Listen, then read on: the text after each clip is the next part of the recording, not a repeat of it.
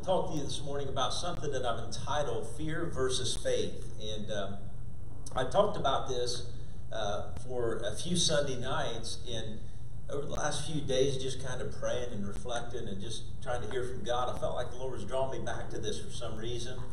And then as I got to studying and looking and kind of putting things together, putting down what the Lord was giving me, I feel like it might even be a couple weeks here that we'll talk about this. But I began to think about this on the way to church this morning. Really, when it comes to fear and faith, I think those are two areas that hit everyone probably in this room and that would call themselves followers of Christ. The reality of it is, even if you are not a follower of Christ or you've not believed on the Lord Jesus Christ, you still have faith if you're here in this room. Because you have faith to believe that if I come to church this morning, I'm probably going to get something I need, or I'm going to get something that will help me. Or you even have put faith that God loves you and that you can have a relationship with Jesus Christ. So wherever you are in your journey, you have somewhat of a faith. And I've talked about this before, and you've heard other people say the same thing. You have faith that you don't even realize because you're sitting on a pew having faith and confidence and trust that that pew is going to hold you, and that come on. So faith really deals with so many areas of life. And then when we get into fear, how many people know there are things that we all deal with fears? Now, how many people know there are phobias that people have? Yeah. Someone said it's really not a fear of heights, it's a fear of falling. Yeah. I don't know what I believe about that. It's interesting because as I've gotten older, you know, when I was a kid, I'd climb up in the tree. When I was a kid, I'd ride a roller coaster and do whatever. If I watched someone on social media, we went to St. Louis, we stopped through there on the way to Oklahoma City, and I was watching a video of them making the arch back in whatever it was, the 50s or 60s, and I was watching that video and literally had to walk away because my hands started to sweat. I mean, these guys were up there in just a hard hat, no cable, and you know, dress shoes on, walking on this beam all that high, and watch something on TV, and my hands start sweating. I'm like, I get all, and I can't handle heights, so I don't know if I'm afraid of heights or I'm afraid of falling, but I don't like heights that well anymore, okay? How many people know there's a healthy fear too? Sometimes there's a fear that keeps you from harm. There's a fear, I know if I touch my stove when it's hot, it's going to burn me, and sometimes I forget and it still burns me. Come on, somebody. One time, for some reason, and I don't know why I did it, when I first got a little fire pit, it had a little covering that went over it. And with that fire pit came this wooden handle with a metal rod that had little prongs on it, to where you take that and you lift the lid off of the fire pit. For some reason, my cognitive senses forgot that that was still hot. Because how many people know sometimes even after the fire goes out, it's still hot? And I remember when my fingers began to weld the skin to the thing, and I tried to let go of it. Yeah. So there is a healthy fear as well. The Bible talks about fear in a reverence to God, in that way that God is God, and He is to be feared, to be reverent, and who He is. But I believe what I want to talk about in this series, or at least this message today, is our faith in God can definitely be increased. It's like the servant that came to Jesus and said, I have faith, but help my unbelief. When Peter sunk in the water, Jesus said, oh, ye of little faith. He had faith to get out of the boat, but he didn't have enough faith. He had an underdeveloped faith. So here's what I'm saying about this fear versus faith is I believe everyone in this room, anyone listening online, maybe now or maybe later, all of us could say that we have a little bit of faith. If you went down the streets of Parkersburg or the streets of America and stuck a mic in someone's face and asked how many people believe in God, 90% of the people would say they believe in God. So there's a little bit of faith, but how many people say my faith needs developed and increased in really believing who God is and really believing God is who He says He is. And this is the most important part, that God loves me and forgives me and saves me and calls me redeemed, righteous, holy, and whole. Now, I can't say enough about that piece right there. Because if I really see God as who He is, I'll truly see myself as He sees me, and then I should have no reason to fear. An unhealthy fear, an Adamic fear, a fear that comes in against us spiritually, has been abolished by a person named Jesus Christ, and He no longer wants His children to live in fear, but to walk in freedom. So here's the reality of it is, whether I'm afraid of heights or I'm afraid of falling, there is that fear there. But when I have a spiritual unhealthy fear, fear of not being accepted, fear of not feeling approval, fear of what people think, fears of insecurity and doubt that keep me bound and keep me from having the peace that God wants me to have, that's what I want our faith to increase and abolish that kind of fear. Because fear entered in creation, in the beginning. And it's interesting because it says this, that God created Adam and Eve, and of course the serpent was more cunning than any beast of the field, and he came and he tempted them. And when he tempted them, it says that they were disobedient. But then here's the scripture where fear entered in. It says this, that the Lord God kept His appointment with Adam and Eve and said, Adam, where are you? The scripture says this, that Adam was naked and afraid. That's where fear entered in. Through the first Adam, the Adamic nature that all of us have to fight through insecurities and doubts and reassurances that we need in our life. All of those are the human nature, but how many people know that the second Adam came, which His name is Jesus, and He provided a way to where He made us overcomers and victorious through the Word and by faith through grace, that we have a relationship with Him, that God loves us. We no longer have to walk in the bondage of fear. And so when we look at this, we see this fear versus faith. I want to look at the scripture in Hebrews chapter 11. And Father, I just thank You for this time. I thank You for Your word. I thank You for Your people. And I thank You for what You want to do in us during this time and in the time and the weeks to come, that You want our faith to develop and increase in You. And You want us to abolish fears that keep us bound and rob our peace and take our joy. And so, Lord, we receive Your word and we receive Your truth, and I receive the things that You've given us, and I give You the praise for it now in Jesus' name. And everyone said amen? Amen. You've already agreed. That means so be it. So you're going to receive that. As I was praying, I felt like maybe I should pray it, maybe I should stop and say it. But sometimes, I want you to get this. I'm going to get to the scripture in a minute. Sometimes when we deal with faith, we deal with it from a standpoint of receiving from God or from a standpoint of not receiving from God. And a lot of times when it comes to faith, it comes to the issue of answered prayer or unanswered prayer, a healing or not a healing. I believe that the Bible says this, that all things are possible to those who believe. So in other words, there is a possibility of faith that reaches out, that agrees and receives what God has for us. But I want you to get this and see this, because I'm not talking about, well, you weren't healed because you didn't have enough faith, or you weren't good enough. I'm not talking about that. I'm not talking about receiving something from God. In this, what I'm talking about is having faith and confidence and trust and believing God is who He said He was. The reason I'm saying that is because if you see who God truly is, then you'll truly see how He loves you. And if you truly see how He loves you, there will be no reason to walk in fear.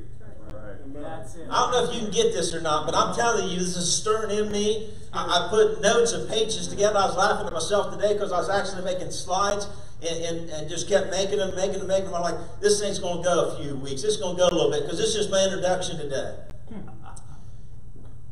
When we talk about faith, it's truly a matter of salvation.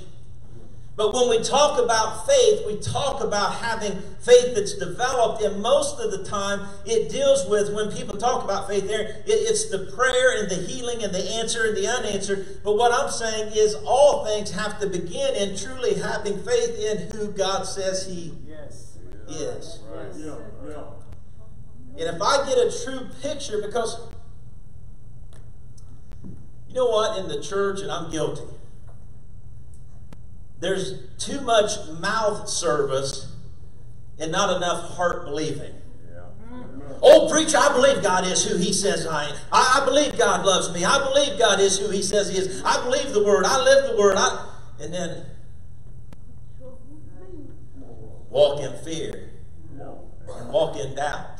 Right. And walk in lack. Yeah. And not have peace and not have joy. There's something missing and something wrong with that picture, and I'm preaching to myself this morning, but don't go home yet.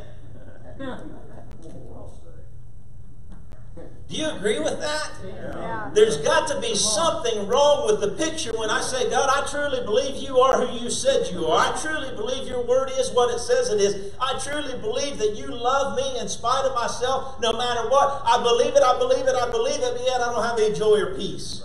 Come on now.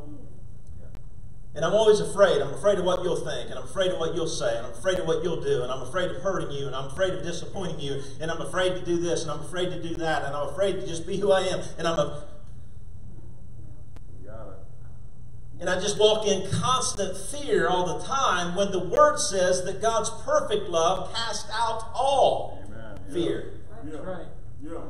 And I think sometimes if we could get a true picture, and not only just say, yeah, I believe it, but in our heart believe it, Right. and allow it to begin. See, here's what I'm saying is during this time, allow your faith to increase. But I'm not saying faith to increase, God's going to heal your back. I'm saying faith to increase that God is who He said He is, and that He loves you just as you are, to where fear begins to abolish, and God begins to take control.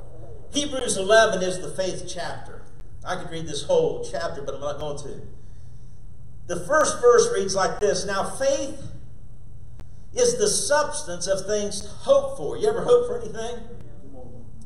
The evidence of things not seen. You ever hope for anything and not seen it? For by it the elders obtained a good testimony. Now I've read this. I'm going to have to just be honest with you. Rico, I've read this verse 3 wrong and kind of misunderstood this a little bit. I want to read this slow today. By faith, we understand that the worlds were framed by the Word of God, so that the things which are seen were not made of things which are visible. How many people want to take the microphone and explain that verse besides maybe Rodney? Heath. I've got some takers. You may do better at explaining this verse than I do. But here's what I want you to see is faith is the beginning of all things. Everybody say that. Got 5 things up here, and we're going to look at these in just a minute. Michelle's so good, and thank you for that. Listen to what this says, because what I've always kind of read this is it's like by faith the worlds were framed. But listen to what it says. How many people have trouble understanding things? I can't raise my hand too. I've got on this little boy's shirt, and all this new clothing it looks cool on skinny, cool kids like Parker, but when I wear it, it just looks like I'm overweight and need to lose weight to get a shirt that fits me. So just pray for me that I'll make it through this message. I'm going to raise my hand. There's areas I need to grow in faith. Come on, somebody. There are things I don't understand. I mean, I remember when the girls were little, they would say things like, Daddy, who invented or who created God? Yeah. Where did God come from? Yeah. Here's one for you. Have you ever thought about eternity? Yeah. Mind blown. Yeah. But let me say this. Everything that deals with God is a matter of faith, because if He could be explained, then we wouldn't need Him. Yeah. Say that. Say that. See, what we want to do is we want a world that really God is just necessary when we need Him. But God is not just necessary when we need Him. God is necessary all the time, because God is God. Amen. And by faith we got to believe that. Yeah. But let me just give you an analogy that is kind of a trite illustration. But when I was a little boy in a Sunday school room in Chillicothe, Ohio, at 770 Jefferson Avenue, a Sunday school teacher told me about a person named Jesus and gave me the scripture, John 3:16, and I accepted Jesus Christ into my heart and my life. There was nothing visible or tangible that happened. It wasn't like a Spider-Man movie. It wasn't like a vortex. It wasn't like I put on a suit and something became different. But in my heart, I felt a peace and a love and a joy like I'd never felt. Later, my mom and dad got saved in my life, and they went to church, and they went to an altar, and they got down on their knees, and they prayed a prayer of salvation. And when they got up from that, there were tears of joy, and there were tears of happiness, and they looked different, but there wasn't anything visible that just happened, that you saw this light or this beam or anything. And so by faith, through grace, I believe that I accepted Jesus Christ as my Lord and Savior. By grace, through faith, I believe that when my mom and dad knelt and prayed, and they went home and they had a new life and began a new lifestyle, that something happened that I couldn't see. And so what this scripture, and I'm going to give my little paraphrase, and it wouldn't be nearly as good as Heath or Rodney, but here's what it's saying is this, I don't understand how God made something out of nothing. But I don't understand how God made something out of nothing. I don't understand, Steve Vincent, how God took you and made you something. Matter of fact, I wasn't even there when it happened, but I see the evidence that it did happen. I don't understand how God stepped out on nothing and created everything, but when I walk out into my yard this evening and look up at a canopy over my head with beautiful stars and the moon hung in place, by faith I believe and understand that it was God that created it and set it in place.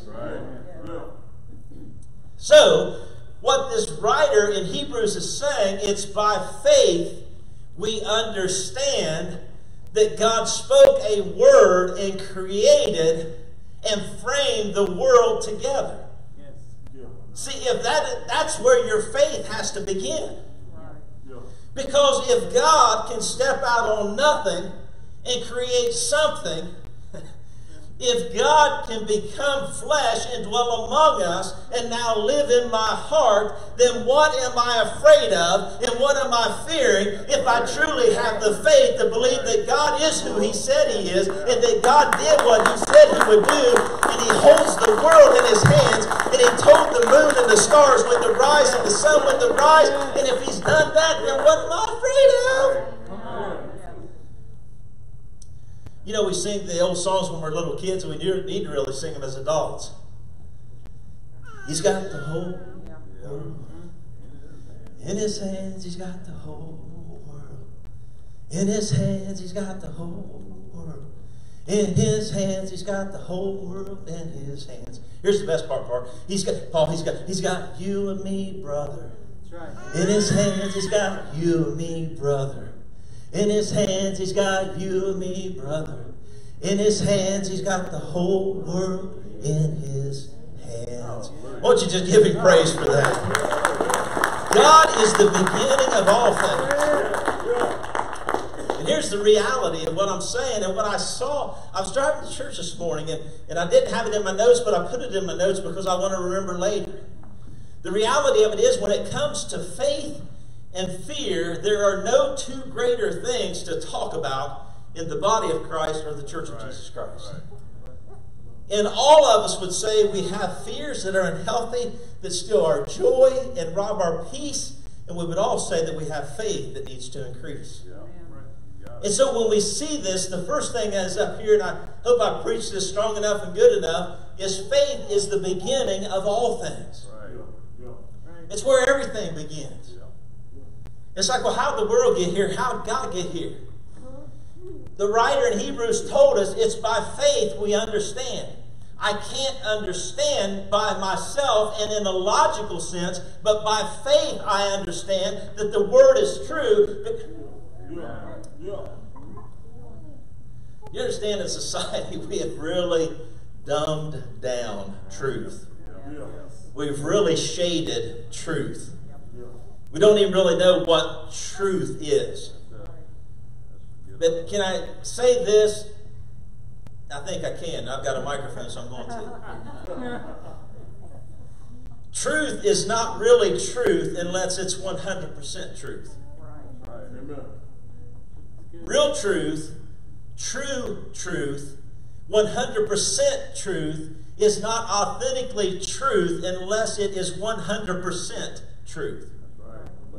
So therefore, if the Bible says that by grace through faith I can receive Jesus Christ, I confess with my mouth, I believe in my heart, I confess that Jesus was the Son of God and that God raised him from the dead on the third day, and I receive salvation by grace through faith. How many people say that's true? So if that's the truth, and it's in the same book with Jesus spoke and the worlds were framed, and by faith I understand that, then that can't be truth without the other being truth, or none of it would be true. Right. Somebody help me a little bit. I'm preaching pretty good. Because this is faith and this is fear, and what I want to see is I want to see your faith increase and your fear dissipate that is stealing your joy and your peace. It's very simple. But the Lord, He won't let me get off of this. Just in my mind, I keep stirring this same thought. If we truly see who He is, and we truly believe who He is, and we truly get a picture of who we are in Him, that is the beginning of all things. Here's another thing. Faith pleases God. Hebrews 11:6, the same chapter that I read out, says this: without faith, it's impossible to please God. And He's a rewarder of those who diligently seek Him. Hebrews is a good book. Chapter 11 is a good book. So it pleases God. Faith allows you to receive salvation. That's the beginning of all things. It's by grace through faith. Somebody say faith. Faith gives you access to God. We can cry, Abba, Father, and go to the throne of grace with boldness because of God's grace, because of God's goodness. How do I do that? I do that through faith. Through faith. Now, here's another one. This is good. Faith is required to live the life God desires for you to live. Just stop right there. Hold the slide right there. There's an old preacher. We used to sing at camp meetings all the time, and we had a preacher with us. One of us on the bus preaching, and there was always another guest evangelist. There was an evangelist that we sang a lot of camp meetings with. His name was Stuart McCorder, and we called him Stu. Great man of God, and he'd be preaching like that, and he'd say, hold the phone, hold the phone, hold the phone. That made me think of that for some reason. That's why I told you that. Hold the phone. Because the last point on this slide is the most important part of all.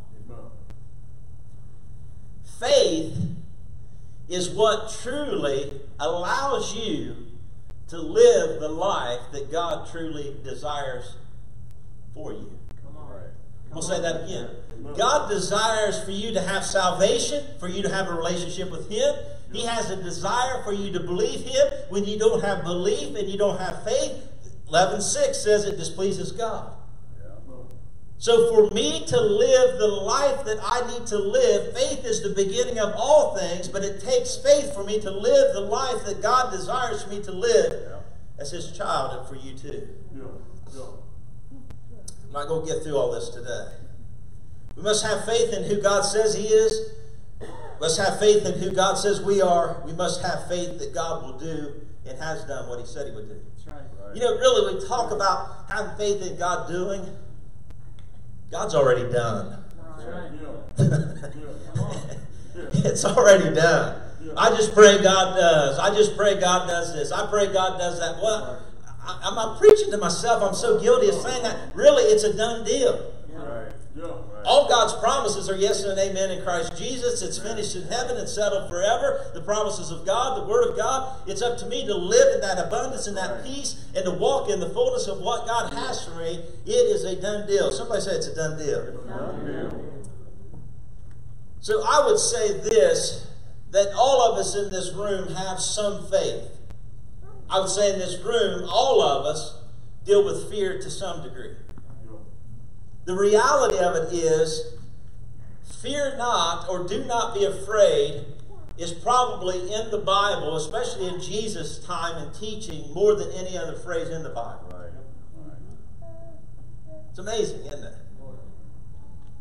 So what he's saying is, he's not saying don't have fear. He's saying don't have fear, but believe I am who I said I am and can do what I said I could do. Now here's something I put in my notes that I thought was kind of corny, but it's kind of good too. When fear knocks, answer with faith. Amen. When fear knocks, answer with faith. Now here's something that we all have common fears. And I've got about 10 of these, and don't get nervous. I'm only going to do about 2 or 3 of these today. We'll come back to this next week. How many people say this is worth revisiting? So the first fear that I think we all have in common is fear of not being good enough. I deal with people all the time, and when it comes to block prayer, when it comes to block peace, when it comes to the lack of joy, the root of almost everyone I deal with in that situation is there's a spirit of unworthiness. They can't receive the fullness of what God has for them because they feel like they're unworthy and they don't deserve what it is that God has already done for them. Thank you, Holy Spirit, because He's got me on that done. Not going to do, not done. Fear of not being good enough. Fear of not being good enough. An unworthiness that says, I don't deserve what that is.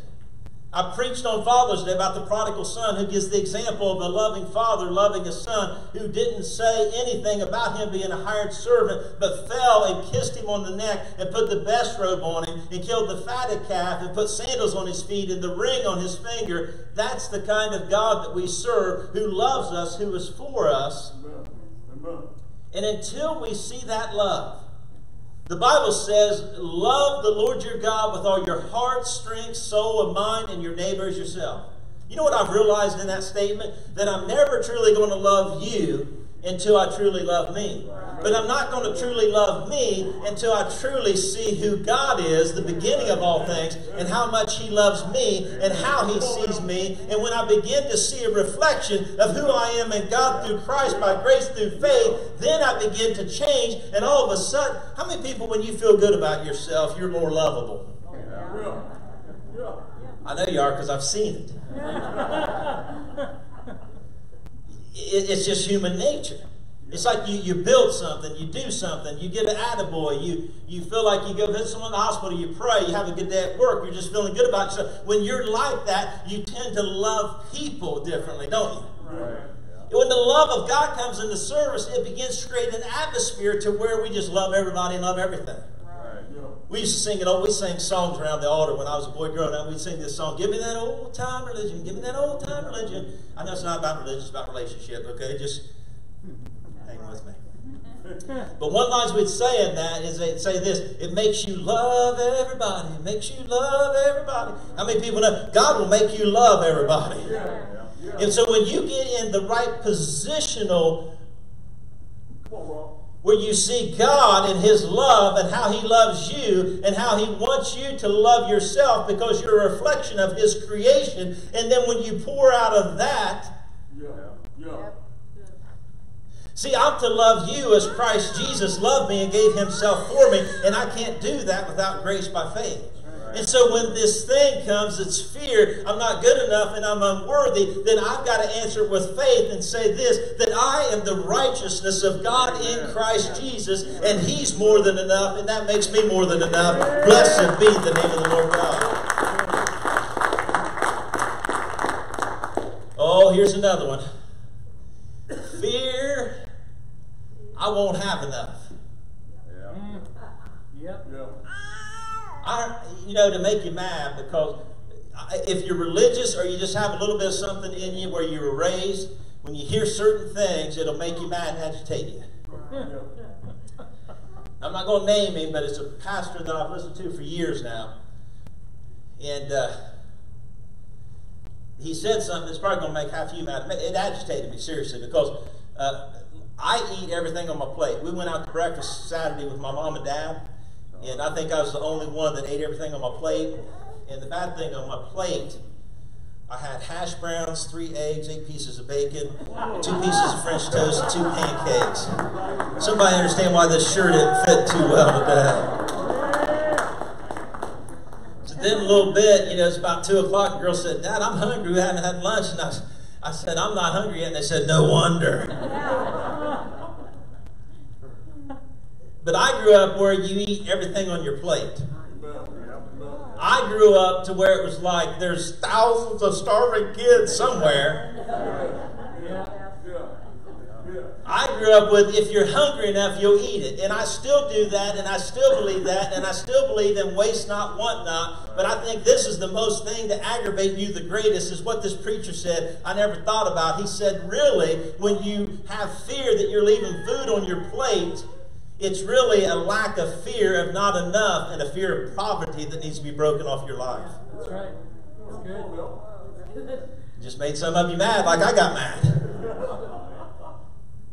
But what happens is we have such a mentality of if we just have enough, and we're afraid that if we do this, then we're not going to have enough. The only problem with that is that makes you the source and not God.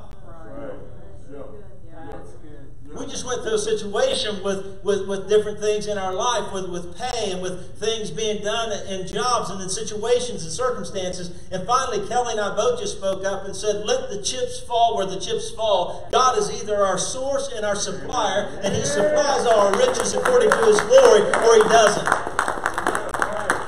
And so what happens when I'm always afraid I'm not going to have enough, I'm afraid it's not going to be there, I'm not truly having faith, and therefore it steals my peace, because I'm not having faith again that God created something out of nothing, which is the beginning of all things. So therefore, if God can take a bird to a prophet, if He can allow oil to keep pouring out of a jar for a widow who was just going to make, you know what the widow says? Well, you have anything in your house to feed this prophet? God, the prophet says, you have anything in your house to feed me? I'm hungry. No, don't have anything except.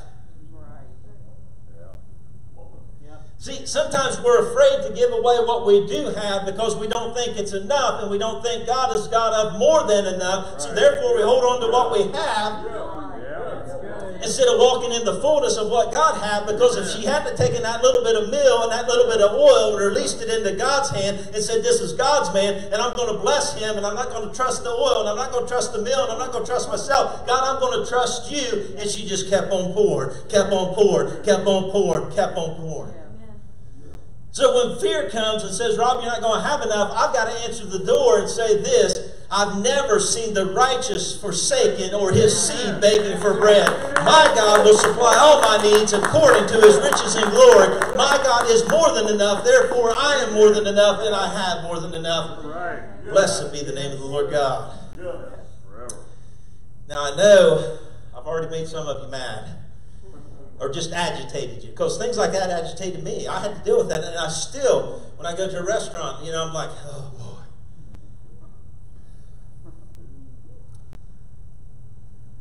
You ready for one more? One more. This is my last one. 3 out of 10 isn't bad, is it? No. Fear of missing it. Yeah. Whatever it is. That's right. Fear of missing it. Well, if I do, then I'm going to miss this. If I don't, then I'm going to miss this. If I don't, then I might miss this. And if I get over here, then how am I going to get back here? And if I do this, then what about this? And if I don't do this, then what about that? And we just act like God is on His throne, nervous, scared to death, scratching his head, saying, what in the world's going to happen? I don't know.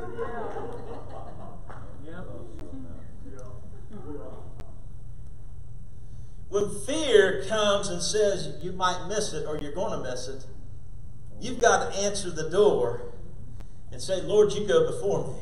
Amen. You make a way where there is no way. Amen. You'll make streams in the desert, and you'll make the crooked places straight. You are a God who orders my step. You establish my end from my beginning. You are God, Jehovah Rapha. You are the God who supplies all my needs according to your riches and glory. You are my provider. You are my sustainer. I'm not going to miss it. That's right. Now, I was talking to Bishop Tony Miller. I've talked to him the last several weeks quite a bit. He's been in Poland for the last couple of weeks, and he said something to me 2 weeks ago, and I pray that this helps you. And I said all that to say I don't want to take credit for this. He's the one that said it to me, but I think it will fit you and give you peace.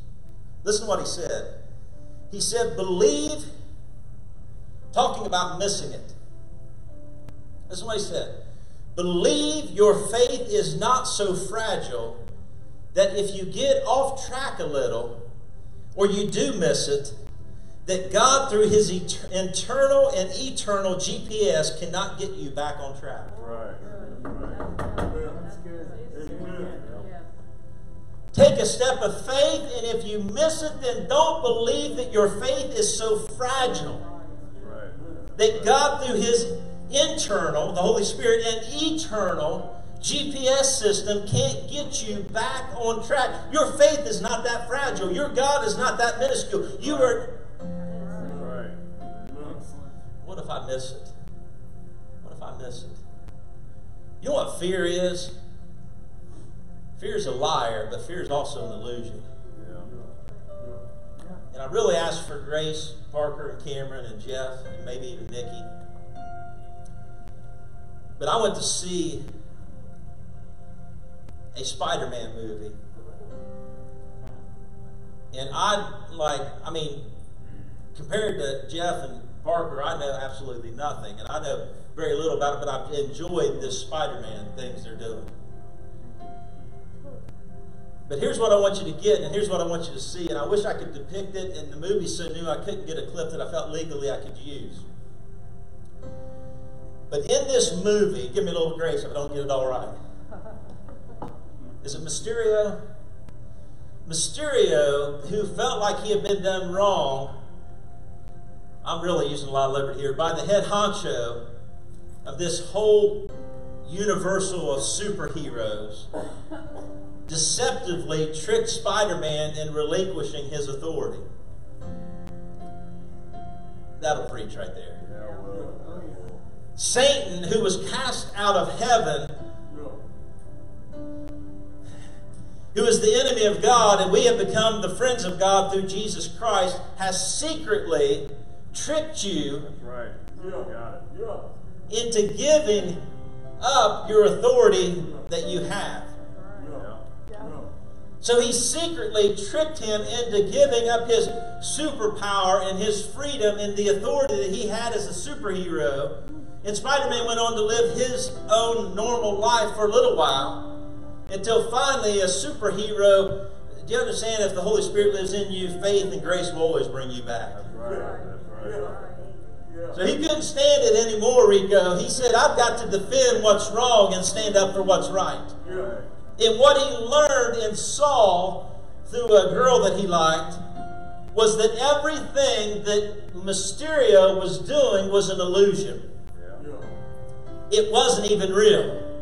He was creating this image or this imagram through, what are they called? Drones. Through drones, he was creating this image and this destruction through something that wasn't even real. That creation that he was seeing and people were afraid of and was causing destruction didn't even exist. It was literally drones that was shooting the image and doing the destruction. So what he realized was this, that what you're seeing is an illusion.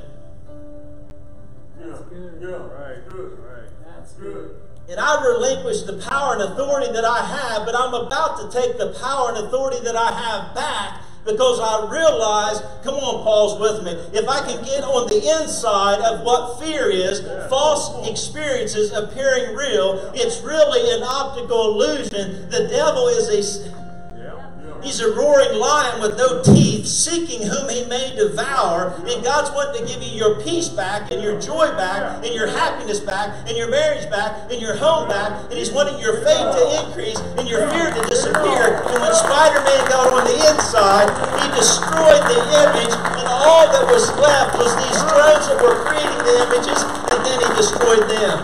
Go ahead and everybody stand to your feet. There was a person named Jesus Christ who hung on a cross 2,000 years ago and disarmed principalities of all their power. And what we're dealing with in fear is really an illusion. And Jesus is going in the inside and taking all power and all authority. And here's the best part. He's giving that power and authority back to you and me. No more fear, but joy. Peace on the inside. Fear versus faith. We all have faith, but it needs to grow and be developed. We all have fear, but the fear that keeps us in fear and takes our peace and takes our joy has been destroyed through the person of Jesus Christ from the inside out. Now we are victorious through God, by Christ, who loved us and gave himself for us.